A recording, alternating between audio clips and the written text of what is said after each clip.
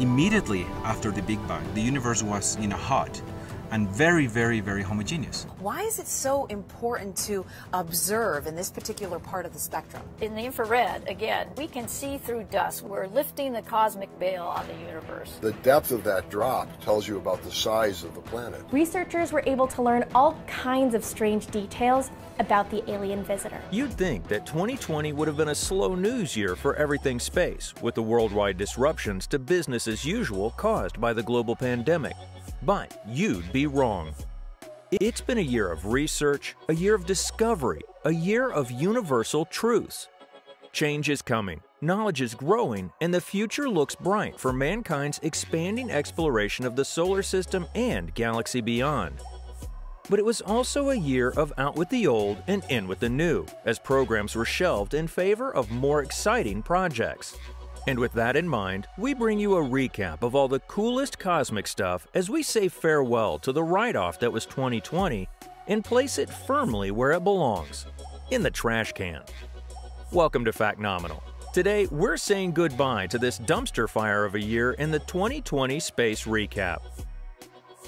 Good night, sweet prince. After 57 years in service, we say goodbye to the iconic Arecibo Observatory in Puerto Rico. This radio telescope was once the largest dish in the world and was used to make significant breakthroughs in astronomy and astrophysics. Also featured in Hollywood films such as Contact and GoldenEye. Sadly, two catastrophic support cable failures in 2020 caused a suspended platform above the dish to come crashing down, leading to its disheartening and subsequent decommission. A rare first. Astronomers caught sight of a short gamma-ray burst over 10 times brighter than expected. It was the birth of a magnetar, a rare phenomenon called a kilonova, emitting more energy in a split second than our Sun emits over its entire 10 billion-year lifespan. It happens when two extremely dense neutron stars merge, rotating 1,000 times a second, creating a magnetic wind. Martian lakes. There's a good chance there are some large saltwater lakes under the Martian surface. The presence of one lake has been confirmed, as well as the discovery of 3 more just like it. The lakes cover a combined area of 75,000 square kilometers, an area 1/5 the size of Germany, and are remnants of water once present above ground. Made of water, not cheese. New research has shown that pockets of water could be hidden on the moon's surface. Permanent shadows may obscure penny-sized fragments of solid ice, obscuring it from our view and keeping it in its frozen state. The moon's surface is covered in craters, deep valleys, and high ridges. The nooks and crannies hidden from our view could be full of ice, having not seen a single ray of sunshine for potentially billions of years. There are over 15,000 square miles of permanent shadows on the visible side of the moon alone, and adding in the unlit back half could mean the moon has a vast reservoir of water, able to potentially be used for human consumption or rocket fuel on a future moon base. Once in a lifetime. The end of the year greeted us with a great conjunction between Saturn and Jupiter, coinciding with the Northern Hemisphere's winter solstice. The two planets could be seen right next to each other, low in the sky, separated by just 1/10 of a degree. Though conjunctions happen every 20 years or so, this particular phenomenon hasn't occurred for 400 years, with Jupiter's moons even visible in a clear sky. Spaghetti and meatballs. The strongest material in the universe actually resembles a plate of bolognese, with nuclear pasta being a strange form of matter found in ultra-dense objects such as dying neutron stars.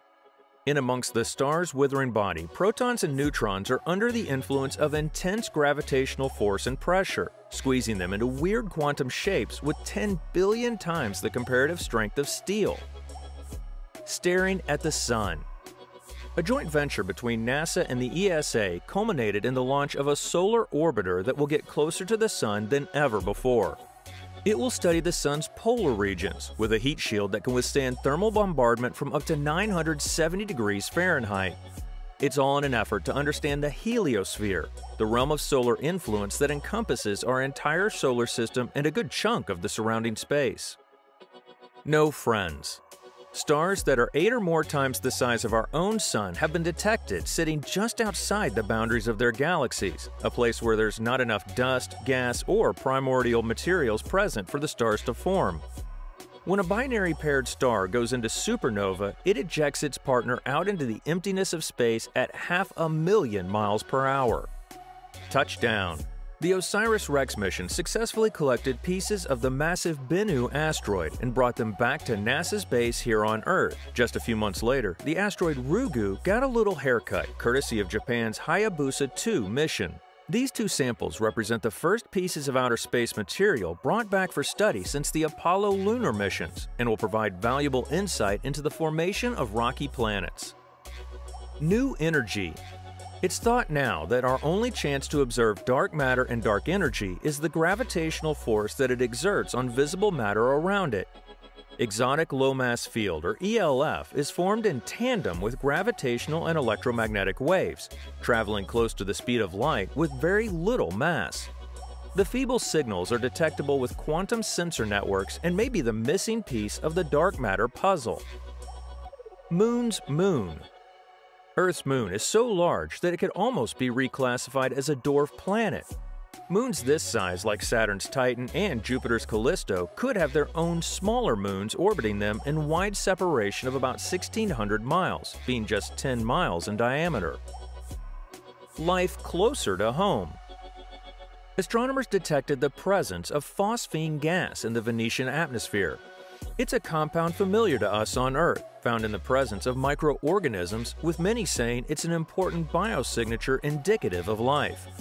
There was instant curiosity that the extremely inhospitable environment in the clouds of Venus may host life. Geological processes and solar radiation can generate phosphine in small amounts, but only biological processes can generate it in this large of a concentration. New frontier. This year saw the rather comically named Space Force get its Chief of Operations and first 2,500 personnel. The newly formed U.S. military arm refers to their soldiers as Guardians, and it's working towards a system command that will deal with the security issues associated with further space exploration. The insignia bears an uncanny resemblance to that worn by the crew aboard the Starship Enterprise. Family portrait. Analysis of recent gravitational wave data has led to the redefinition of black holes and more insight into how they form.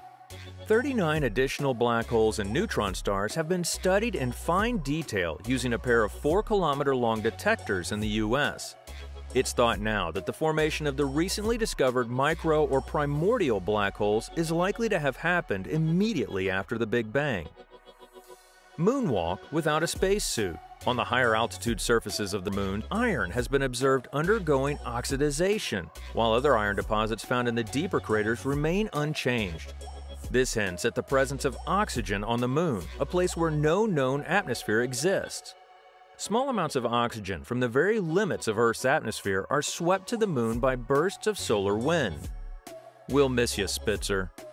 NASA's Spitzer Space Telescope has been taking deep space observations for 16 years, capturing an astonishing number of highly detailed images of celestial bodies.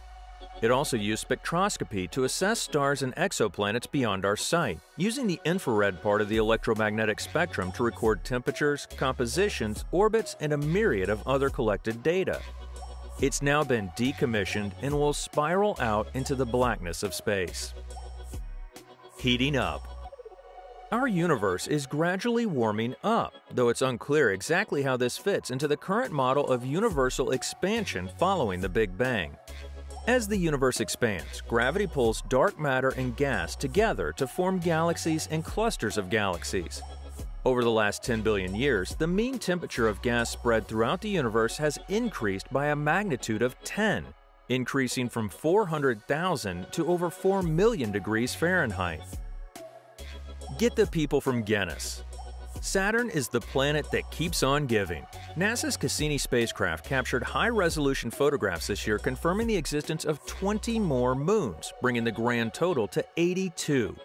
It's estimated that Saturn may well have well in excess of 100 moons, with many under a mile in diameter and so small that they evade sensors.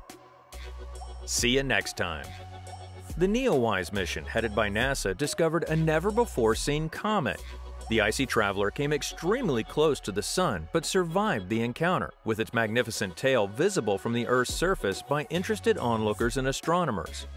It was the brightest comet to grace our skies in over 30 years. However, a wide-ranging orbit means it won't return for another 6,800 years. Best Picture. The new Event Horizon Telescope made history by giving us our first glimpse ever of a black hole. The Messier 87 black hole is over 50 million light-years away, containing the equivalent mass of 6.5 billion of our suns. The supermassive M87 black hole's silhouette is clearly visible, standing out as a shadow absorbing the light source around it.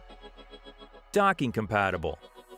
Aerospace company Northrop Grumman was the first company to successfully dock 2 commercial satellites in orbit.